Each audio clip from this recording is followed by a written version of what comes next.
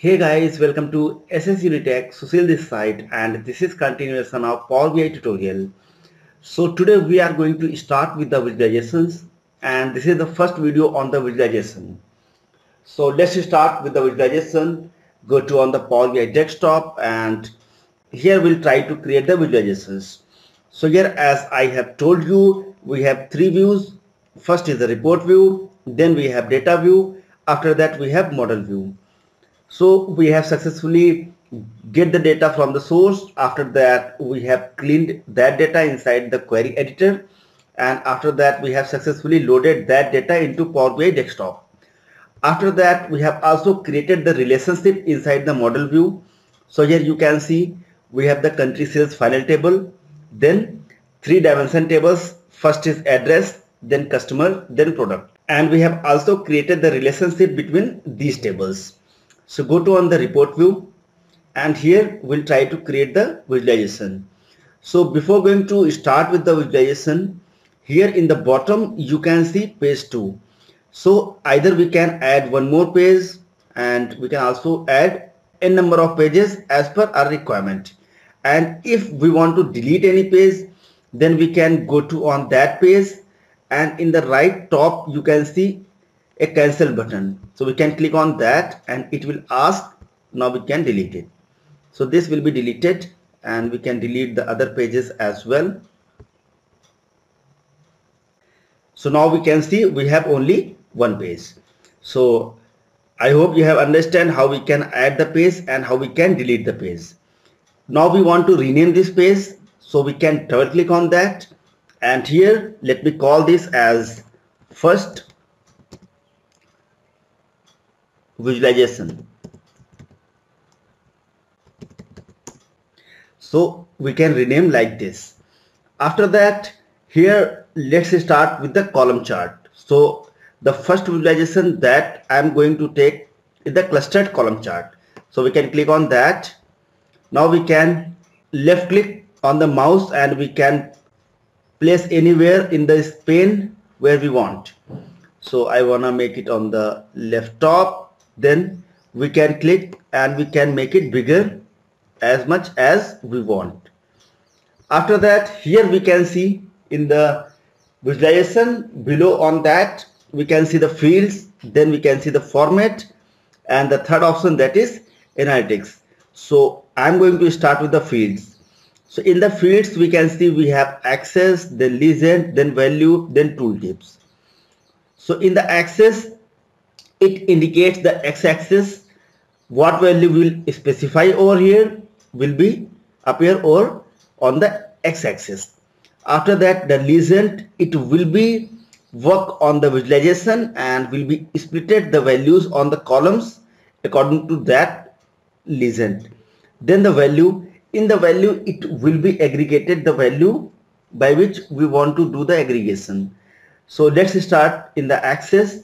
I want to use the country wise data, so go to on the dim address table, and here we have the country details. So this is the country name, so we can drag and drop in the access.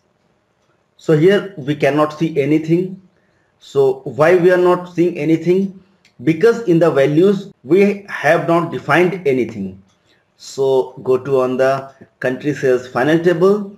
Here I want to calculate the total due amount. So here we can see we should have the due amount, that is total due. So we can drag this and drop in the values. Here we can see this down arrow, so we can click on that. Here we can see we have the options for the aggregations, like either we can sum or average, the minimum, maximum, count, distinct, count, any one of these we can choose. So here we can see the visualization that looks good.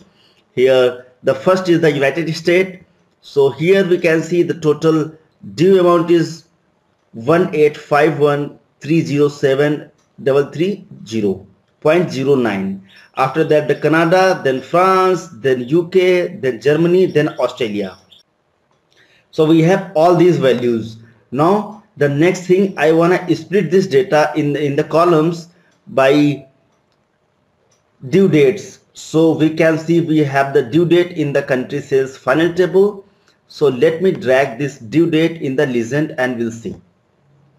So here we can see we are having all these values, but it doesn't seem good, because in the Australia we can see it is very low values, and here in the Canada we can see only 1 year we have the values is very high, other values are very less. Why we are getting values like this?